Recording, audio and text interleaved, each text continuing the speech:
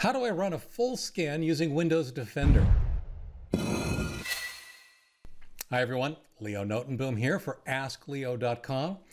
Running a full scan is actually one of the common things that people like me suggest whenever people are concerned that there might be malware on their machine, or it's just acting up, or they're fighting some kind of a problem.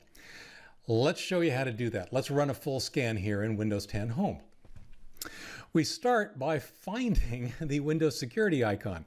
Normally, if you haven't changed the settings for your taskbar, it's right here down by this show hidden icons, this little up arrow caret thingy.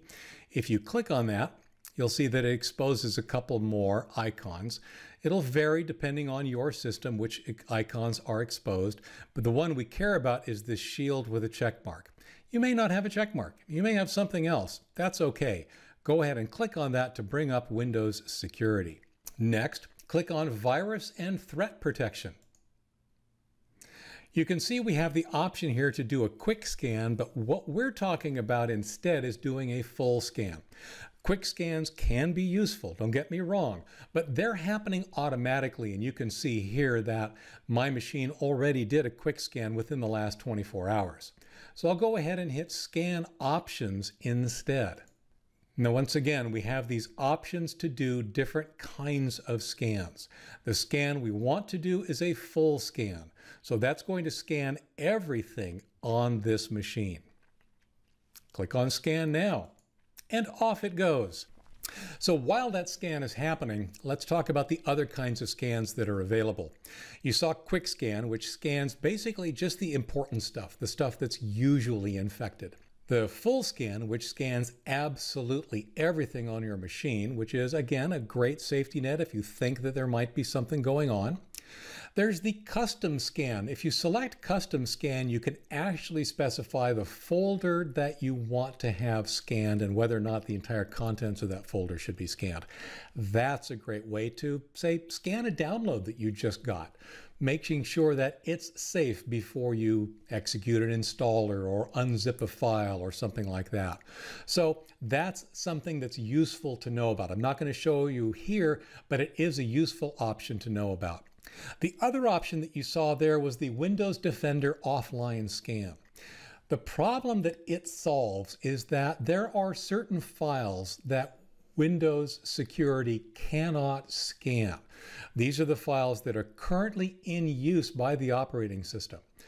Windows itself has files open, it has files locked, and that means that other programs, including the scanner, actually can't access the contents of those files. Scammers, hackers, malware authors know this, and they actually devise techniques to infect those files so that their stuff can remain hidden. Windows Defender Offline actually reboots into a kind of recovery mode that doesn't actually run your copy of Windows, but instead runs the Windows Defender anti-malware tool in a way such that all of those files can be scanned. Now, it is a useful tool if you suspect that your system truly is infected. Again, it's not something I'm covering in this video, but it is something that we'll cover in a video of the future. And we're done. You can see that the scan took, 5 minutes in my case. This is a virtual machine with a smaller than average hard drive on a much faster machine. So your scan time will probably be significantly longer as it scans your entire hard disk. Exactly how long will depend on the speed of your system, the speed of your hard disk, and how many files actually need to be scanned. But that's the bottom line. That's what a full scan looks like. That's how you do it.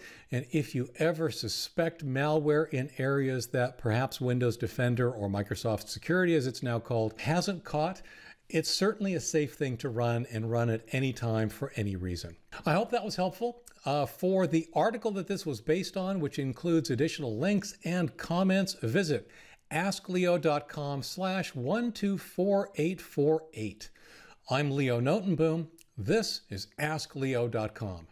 Thanks for watching.